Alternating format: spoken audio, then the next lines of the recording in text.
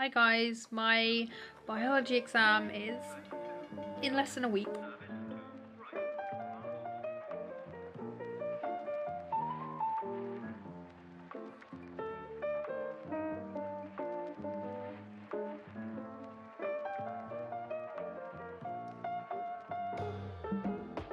When I go into the exam hall, yes, I'm going to be stressed, I'm going to be nervous because this exam, I mean, it doesn't shape your future, but it's what it determines how everything has been the 5 years of school, how well you've done the whole 5 years.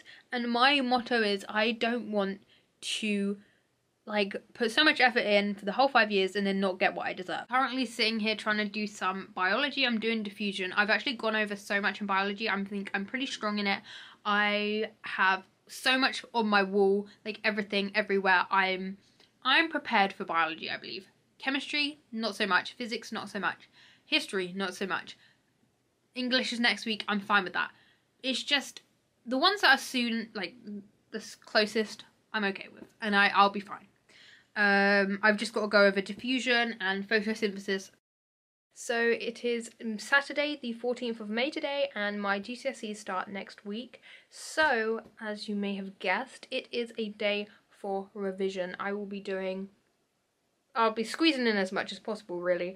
I have a little to-do list of everything that I want to do today. So I want to do French Module 2, Biology Diffusion, Biology Photosynthesis, Biology Past Paper, Anglo-Saxons, and after 1066, because I'm kind of fine with the beforehand, but after is a bit confusing. And then English tense work, because that is the main thing that, I don't know, the thing is when I'm writing, I feel like I'm staying in the same tense, but when you read it back, it's not. For French, I'm going on Memorize to do some vocab recap. Science, I go on my GCSE Science. My school gave me, gave everyone in my school, they paid to come on here, and it's actually really good. I'm really trying to get these all green. So, because I'm now staying on at my school's sixth form, obviously I had to choose A-levels, which is scary, but I thought I don't know if I've told you what I chose, but I might as well just say it again. So I chose psychology.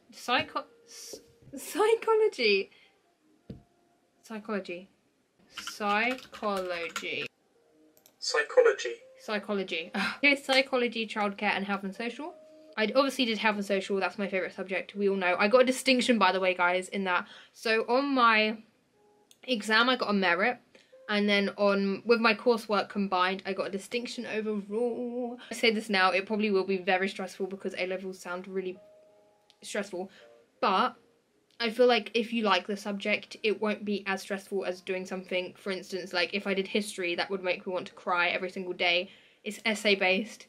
It's a lot, But someone will like history and will take interest in that and find it interesting. But I feel like what I chose, I'm interested in it, so it should be better.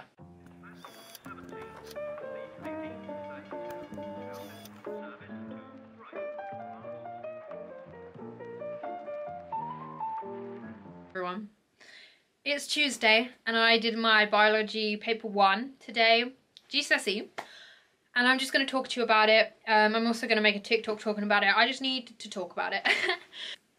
Yeah, I did AQA, biology, I think it's combined science I do, and biology, yeah. But it went actually okay. When I was in there, science is not my strongest point, so I've really focused on revising for it. I've revised quite a bit of the advanced information. Don't get me wrong, I know some of the other stuff because I did slightly touch it when I was revising, but I did it based upon what were the main focuses on the paper. And I opened the paper and the first question is on B3. We did not get told to revise that, but it's fine because I knew about it. Okay, it was like a page, maybe 2 on it, and I thought, you know what, at this point just allow it. The rest of the paper is going to be all the stuff that I know. There is a whole 3-4 page section on skin cancer, and don't get me, they told us to look at cancer, right? But it was data and you had to interpret the data twice. That's nothing that we learn. It was just telling us to keep interpreting this data. I'm like, please just leave me alone. there was like 2 sets of questions that wanted you to interpret data, and those are the ones I found the most difficult, because you can't explain yourself. You know, you have to get precise answers about what's on the... There was 3 of them you had to interpret. Honestly, too much. But what I take away from this is that do not trust the advanced information, because it lies to you. Hi guys, so it is Thursday, and I forgot to update you yesterday after my English. However, it was my birthday, so I was kind of celebrating and didn't really think to do it. But I'm going to let you know now how the English went. This was English paper 1, AQA, and the extract, it was pretty good in the sense it was like, it caught my interest, basically, and I'm glad it wasn't really boring. Very sparse amounts of language techniques. I feel like I was fine with the structure. I just think I did talk about quite a few things for the language, but compared to some of the past papers I've done, that clearly shows that they've squeezed in language techniques whenever possible. It was more like spaced out. The question 4 was actually incredible. The statement it gave you about, you know, the statement was good. I'm not going to go into too much detail because some people wouldn't have done that paper, but yeah, the statement was so good, it really did make up for the lack of everything else. Did the story, and it was like a life-changing rescue. That is probably like quite a bad prompt, and it was to write a whole story as well. It's quite a bad prompt because it was so like specific. Oh my gosh, you had to write about this rescue. Like, it's not like, you know, an unexpected event. Like, an unexpected event could be anything. Like, you could write about anything because that's unexpected. But with a rescue, like, you had to talk about, you know, someone had to either be in a situation they were in danger or weren't doing too well. Hi, it's the 22nd of May and I finish school tomorrow. That will be my last day of secondary school, and I honestly don't even know how to think about it, like feel about it, because like obviously I'm going back for exams, so it's not like it is an official leave, because like after tomorrow, like I've got no more lessons with any of my teachers. Like, I will just be there for the exams, and it's kind of weird to even like process that, because the last like 5 years of my life has been working up to this moment. For my teachers, I have got them all names, a card and then a Lindor bar on it, because like surely people like Lindor, you know what I mean? And also it's been a running joke on my lunch table that one day I'll bring in donuts, which are the Jaffa Cake donuts. So I went out my way to buy them today. Like, I actually think they're gonna be genuinely like wrong, but I wanted to try them. Hi everyone, so it is Monday the 23rd of May, and today was my last day of school. Secondary school ever. Obviously I'm going back for my exams and stuff like that, but I've got to be honest, it was literally the most anticlimactic thing ever. Like, you think about your last day, like, you know, over the years you'll think about your last day being the most fun, like you're saying goodbye to the most predominant reason why I'm so like upset is just because I left it at such like, it wasn't closed off as such. It wasn't like a big like, this is the end, closed it off. Like, it's literally, it was probably like, if I was to put my standards to be low, that was what I would think about. So basically all that really happened was there was a geography exam in the morning, which I didn't do, so well done to everyone that had to do that. And then, but everyone still had to go to lessons until third lesson, which no one really cared that much. Like, everyone was bored, you know? And then they were still trying to teach you, so they were angry when you weren't listening. And then after third lesson, we went to eat. When we went in to eat, we got screamed at again because we were being too loud, but like, if you just shut up, you know, it wouldn't be a problem. You know what I mean? Like, where's the issue? Literally, you're gonna get rid of us anyway tomorrow. Like, you don't need to shout at us. Anyway, that's irrelevant. God, some people are just in a bad mood all the time, and I just wonder why. Like, what possessed you to be that annoyed at people?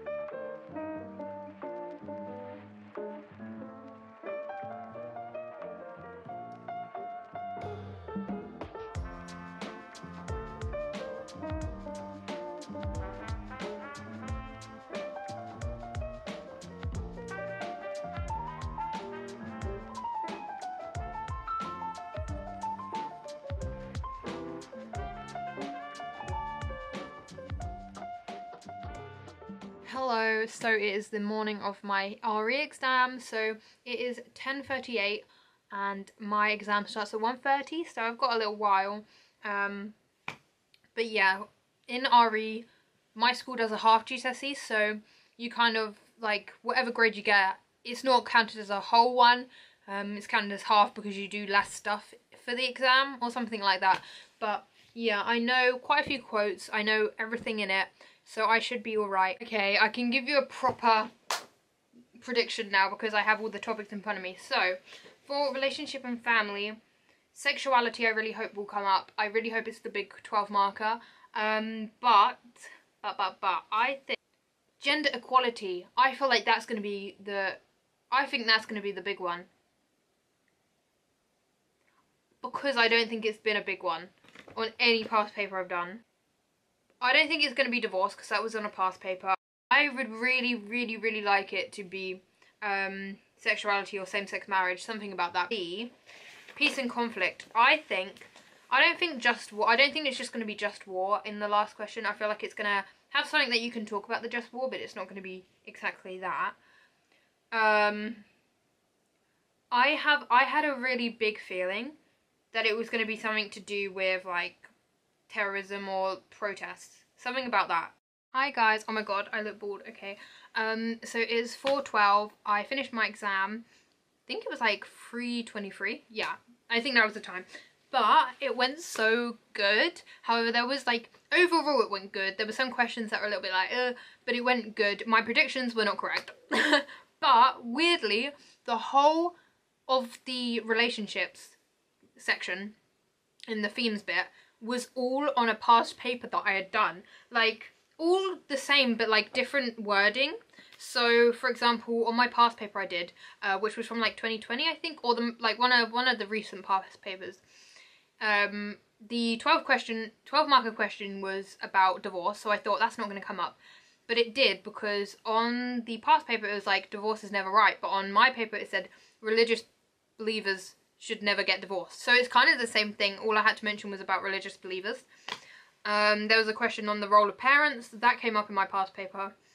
And I know it's because there's not really a lot to change when it comes to the themes, because there's so little to talk about. But yeah, there was a question on same-sex marriage. It was the 5 marker, which was good. I can't even remember what the 4 marker was for it, but honestly, it was so good. The only problem I had was about the question. Oh, the War and Peace justice question was horrible. Did take me a little while to struggle through that one. I did write something at least, but it's the only one I had to stop and come back to. The last question was on the War and Peace, was kind of weird, but I still managed to do it well.